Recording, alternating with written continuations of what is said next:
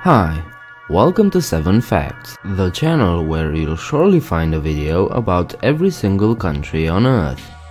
In today's video, we're going to explore North Dakota, but keep in mind that there's an entire playlist of all the US states and territories, so be sure to check that out too. Also, and obviously, remember to subscribe if you wish to see the 2 new videos I upload every Wednesday and Saturday.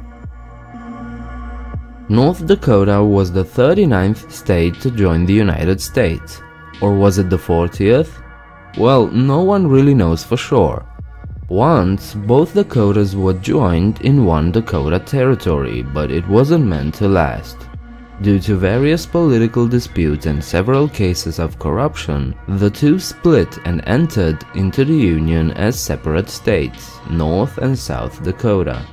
But President Benjamin Harrison purposely made it impossible to tell which state came into the Union first, shuffling the papers and signing them without looking so that not even he would know. Today the only way to assign a rank is alphabetically, so North Dakota is generally listed as the 39th state. North Dakota could have been half Canadian. Roughly half of today's state remained a British territory even after the United States won their independence. The British ceded almost half of the territory that became the state of North Dakota in the Treaty of 1818. The treaty resolved previous border disputes between Britain and the United States by officially making the 49th parallel the line between the states and British North America, and giving America a big chunk of the territory that would become North Dakota. With a population of less than 800,000 people, North Dakota doesn't strike anyone as a very urbanized state. So how in the hell did they manage to establish around 400 cities? It's simple actually. All incorporated communities are considered cities, regardless of their size or population. So there are no towns, no villages, and no hamlets anywhere in the state. This creates some interesting situations where Fargo, the largest city, or Bismarck, the capital, are basically categorized the same way as Russo.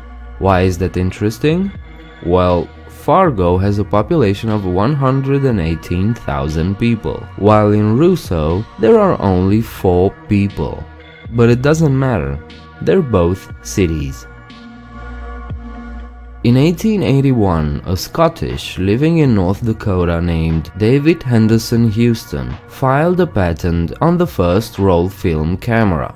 The true genius of Houston was that his invention came before roll film had even been invented. While Houston wasn't versed in the technology required to make film, he could see that the plastic film was coming, and he sorted out how it would be used when it arrived. And 8 years later, he sold the patent to George Eastman, and also provided a suggestion for the name of his company. He wanted to go with NODAK, an abbreviation of North Dakota, but Eastman decided to change the initial N to a K, and so the Kodak company was born. Bismarck is the capital of the US state of North Dakota. It is ranked as one of the fastest growing small cities in the United States. But that wasn't always the case.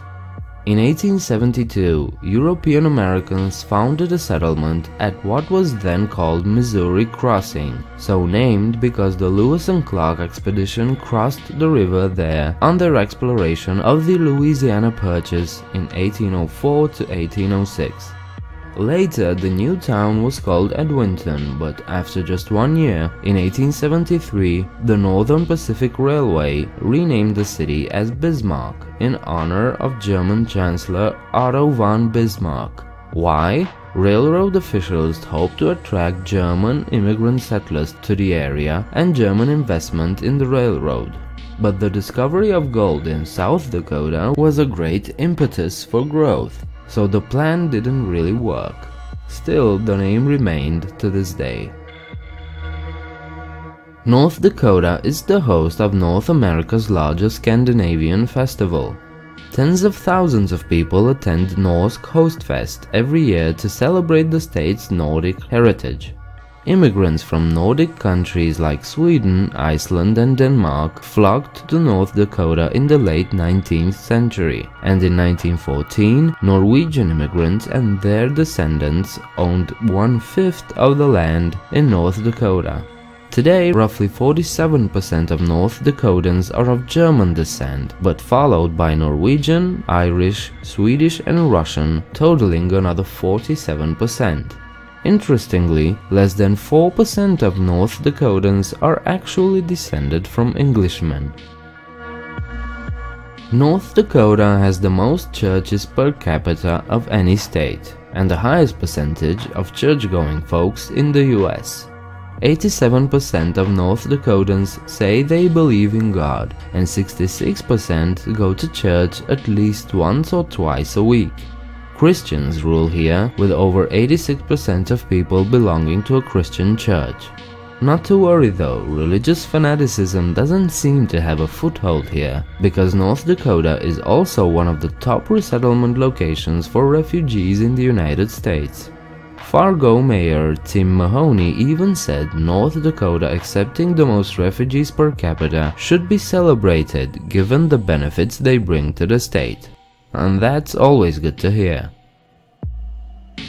And there you have it. These were 7 facts about North Dakota. If you enjoyed the video, please leave a like and subscribe. Share your thought downstairs in the comment section, and afterwards check me out on Facebook and Twitter. A good way to offer more support to this channel is through Patreon, link in the description. I hope to see you next time. Bye.